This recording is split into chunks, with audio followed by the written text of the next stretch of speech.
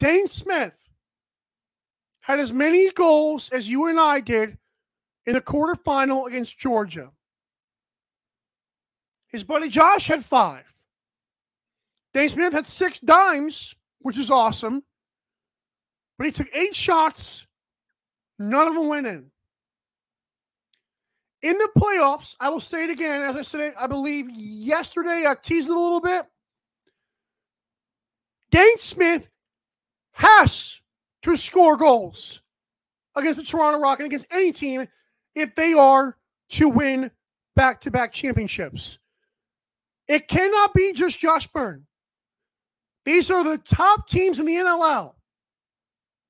He has to score goals in order for them to win. I'm not saying 5, but can you give me 1 or 2? I think Dhane knows he can do that.